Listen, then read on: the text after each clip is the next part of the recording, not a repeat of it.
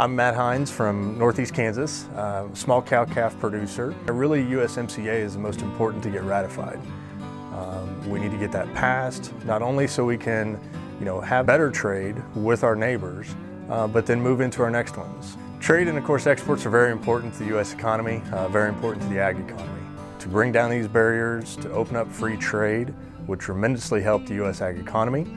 We are a very strong producer and will remain so, producing safe agricultural products throughout the world, helping feed the growing population.